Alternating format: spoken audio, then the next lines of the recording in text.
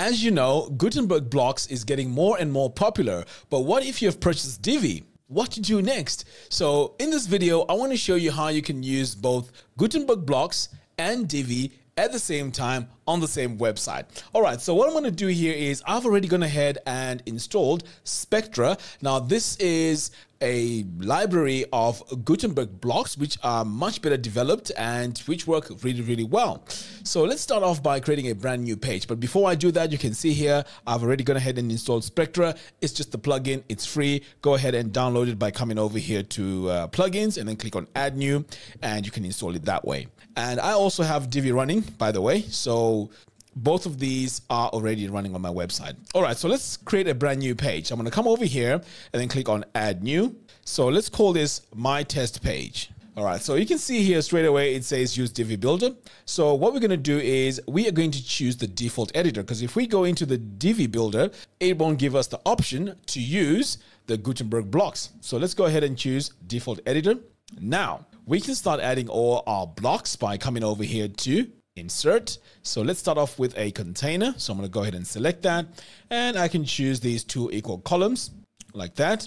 So in here, we are going to add a block, and this is going to be a normal Spectra block. So let me search for Spectra. In fact, let me just browse all so I can see all of them right here. So for this one here, let's add, let's say, a countdown. So there we go. We have our countdown right there. If I need to go ahead and customize it, I can always go ahead and customize it, but we're not going to spend too much time doing that.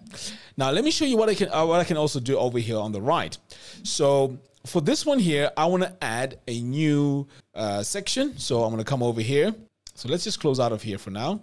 So we want to add it over here. So let's click on this plus button. And this time I'm going to search for Divi and then select it. So what you find now is we have an option to create a new Divi layout, or we can load from library. But for this, I'm going to say build new layout. Now, the only reason why I'm doing this is because sometimes there may be a specific block that you may want to use inside your Gutenberg design. So let's click on build a new layout. So this now is going to allow us to build a brand new layout, and the experience we're going to get right now is the experience that we would get if you're using Divi anyway. Now look at this. We have build from scratch, we have choose pre-made layout, and clone existing page.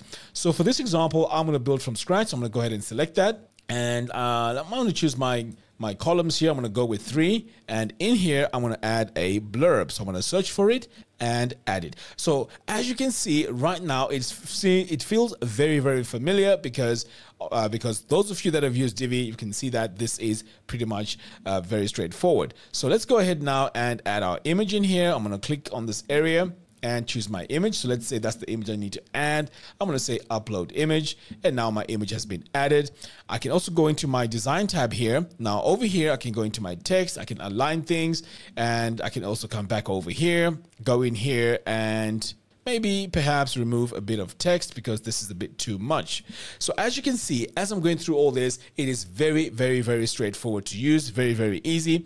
So the other thing that I also want to mention here is we also have generate content with AI. So that means inside this Gutenberg layout, we can still use the AI, the Divi AI, which is really, really good. So let's go ahead now and save this. So what I'm going to do next is I'm just going to duplicate this a few times like that. And then I'm just going to drag it over like that, drag the other one right there in the middle. So let's say this is our layout. So once we are done with this, what we can do now is save it and then close out of this. So I'm just going to drag myself out of the way like that. And now we notice that this now has loaded inside our design. So let's continue on, and let's say I want to add something else to my design right here. I can always click here on this plus button. And this time let's add something else. So let's say I want to add FAQs. Go ahead and select that.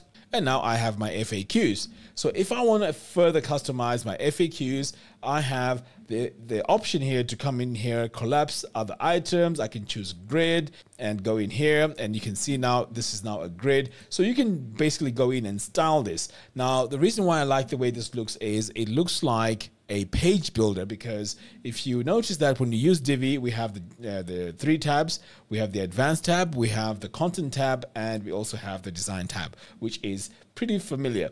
So here we can go in and further customize this by adding all our colors. I can add my icons and so on.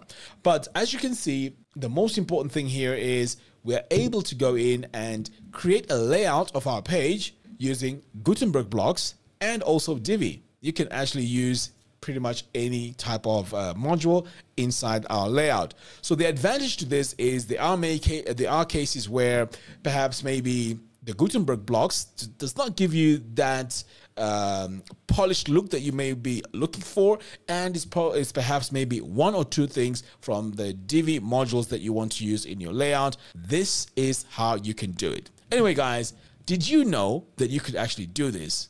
If so, please let me know in the comments box below. And for those of you that didn't know, is this how you're going to be using Divi moving forward if you decided to use, say, Gutenberg blocks? All right, guys, I also have a link to Spectra in the video description below. So go ahead and check it out. Thank you, guys. Until next time, see you in the next one. Take care.